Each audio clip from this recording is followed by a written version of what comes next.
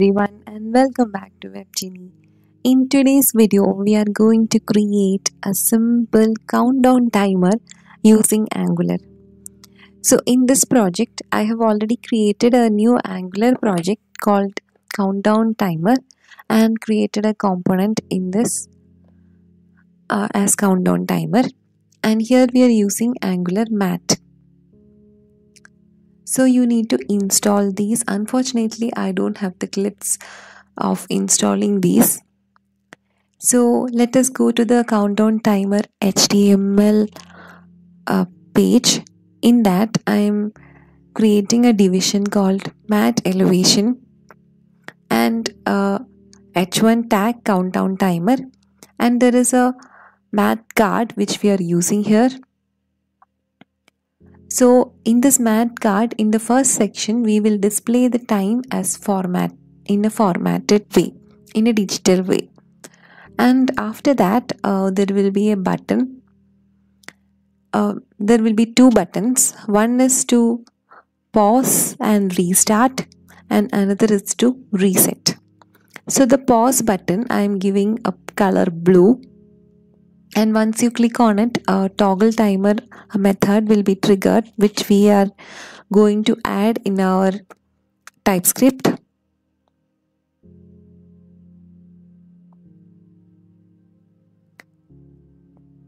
So there will be two options, pause or restart, which will toggle. So if it is pause, restart will be displayed, and once you click on restart, the text will change to pause.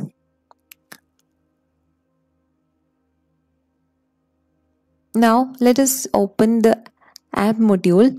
Here we have to add mat card and mat button. So in the import section, add mat card module and mat button module.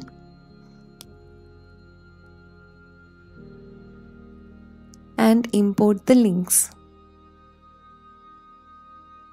So there was a typo here.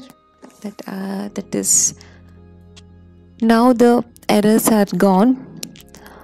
Only error remaining are the methods which are yet to be declared in our TypeScript page. So let us create one more button. The color of this is accent, and once you click on this, the restart should be triggered. Reset will be triggered.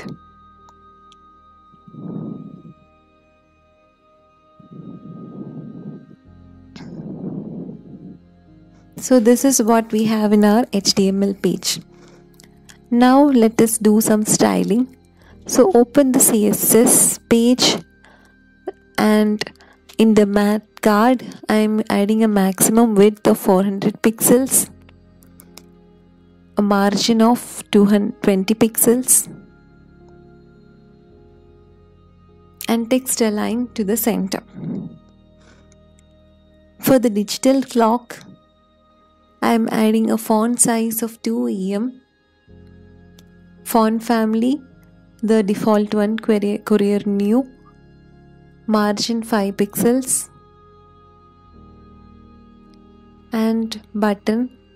For the buttons, I am adding a margin of 10 pixels and padding 5 pixels. And for the H1, a margin of 20 pixels. So this is what we have in our CSS. Now let us go to the TypeScript page. Here I am going to implement the on init. So once we implement this, we have to implement the interface.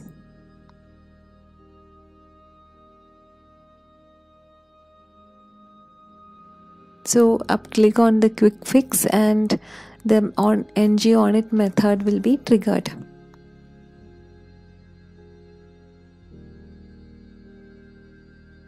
Adding at output a countdown finished as a new event emitter.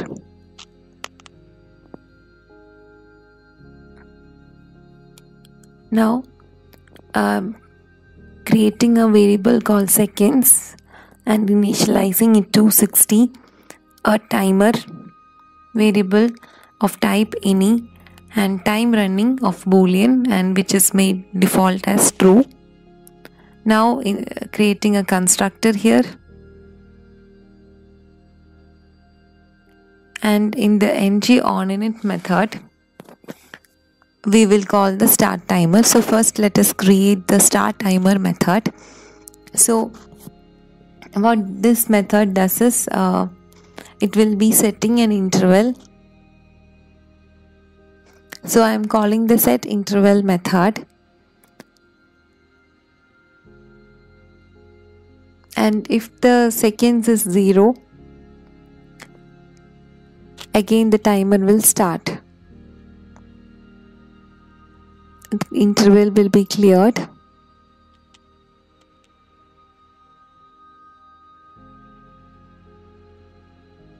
And countdown finished event handler will be emitted. So this is what we have in our start timer method, and we are calling this dot start timer in the ng onInit. Now we have a toggle timer method which we have called in our HTML. So if this dot time running, if time running is currently on, clear interval method will be called. Otherwise, start timer will be called.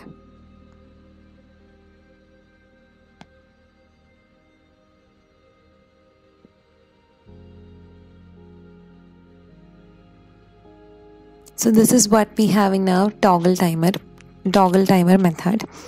Now we also have a reset button. So for that we will write the reset timer method, which is called in our HTML page again, and here I am calling a clear timer method. And once the timer is resetted, the seconds will be 60. Time running is again made to true, and this dot start timer method is triggered. And we have a format timer. We have to format our time in a digital way. So first the minutes will come and followed by a colon, then the seconds should be displayed. So we will create a variable called minutes, which is of type number, and we will calculate that by dividing the seconds by 60, and remaining seconds we will display as seconds itself. Now the formatted minutes is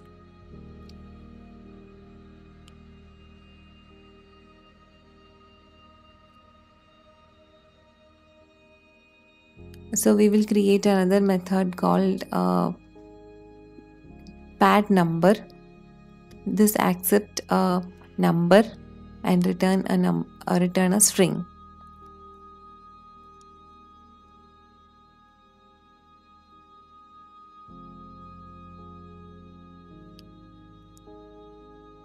So it will, if the number is less than 10, it displays the number itself. Otherwise it should be displaying as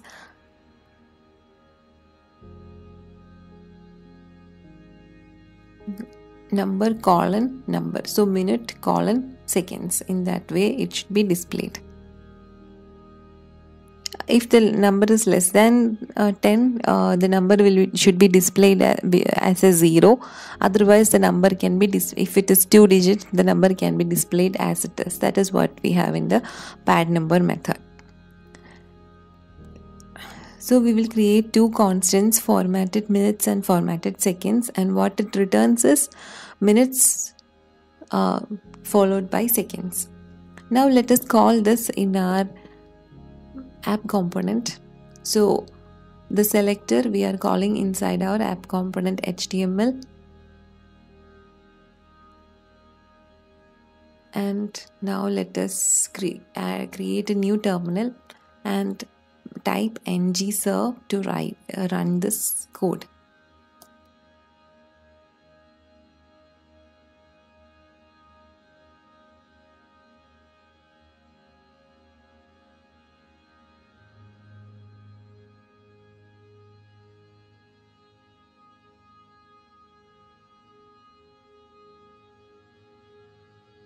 It has compiled successfully, and I found a typo mistake in our HTML. So in the button class, it should be matte raise button, and the color color attribute should be added here. Color equal to accent. Now let us save this. So we got two methods, and if I pause and restart, the countdown timer will start, and if I restart, it will be restarted again. Anything from this video, and if you enjoyed watching it, please give this video a thumbs up. If you're new to my channel, please subscribe and click on the bell icon so that you will receive all of my future videos. See you again in